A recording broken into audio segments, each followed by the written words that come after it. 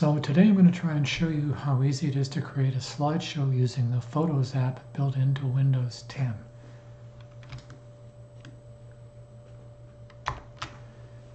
First of all, we have to find the Photos app. If you're lucky enough to have this icon on your taskbar, this is the Photos app, you just click on it to run. If it's not there, look in your Start menu. Here's the Photos app in the Start menu. If you've got it, click on it, it'll run. If it's in neither of those two places, scroll down this list in the Start menu to the P's, and there's the Photos app in the Start menu. Here's the Photos app running. Oh, you're not supposed to see that. We're going to use the video editor to create a slideshow. So we click on Video Editor, and it says, do you want to create we're going to make a new video project. We're going to give it a name, Demo. Oops, oh, if only I could type. Demo. This project is empty. We have no media. There are no images in this project yet. So I'm going to add some images from this computer. They're on my F drive. And these are the images from last month's slideshow. So I'm going to add half a dozen of these or so. So they're now staged, ready to add to this slideshow. They're not actually in the slideshow, they're just waiting. I can add them a bunch of different ways. I'm going to add this one, and then I'm going to add this one. And you'll notice they're added, the corners tabbed over, and this one. Now, can I select them all? Oh, this, by the way, I guess is called the storyboard. I'm going to add this one, and this little girl, and this. And let's say that's my slideshow. Not much to it yet. We're going to add a title card at the beginning. Oops, didn't end up at the beginning. Watch how easy it is to rearrange things. Title card is here. I want it at the beginning. I grab it and drag it to the beginning. And now it's at the beginning. And I want to edit the title card. And I'm going to put some text in here. We're going to use this font. Oh, I don't like that. Let's stick with simple. And the text is title now. We're going to say Demo Slideshow. And that's good enough for now. So now we've got a slideshow with a title slide, some images. We can back this up to the beginning and we can play our slideshow. It'll appear up here in the upper right hand corner.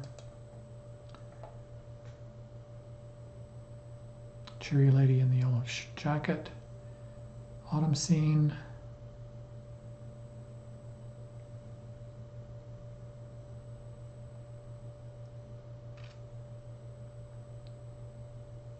There you go. Let's add another title card. Again, in the wrong place. I'll just scooch it over here to the end. And we'll change this to say simple again.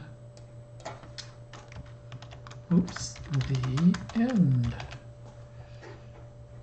That's done. So now we've got a title card at the beginning, a title card at the end, some slides in our slideshow. We're done. That's really all there is to it. Now, this slideshow we created only exists inside the Photos program. If we want to send this to somebody else or share it with somebody else or save a copy of it, we have to finish our video up here in the upper right-hand corner. Click on that. Click on Export. This is the regular Windows thing. Tell it where. We're going to put it on our desktop. It's going to be called Demo. Click on Export again. Wait around for a bit. Oh, that was quick. And here it is, actually running for us. But I'm going to stop that, and we're going to go look on our desktop, and here is the slideshow we just created, and it's 4.36 megabytes, and it lasts only 24 seconds, but if I double click on this, it'll run. So this is a slideshow I can send to my friends. I can upload to YouTube. If you've got a Google account, by the way, don't forget that if you have a Google account, you have a YouTube account, so you can upload things to YouTube for free and share them with anybody anywhere in the world. But there's our simple little slideshow.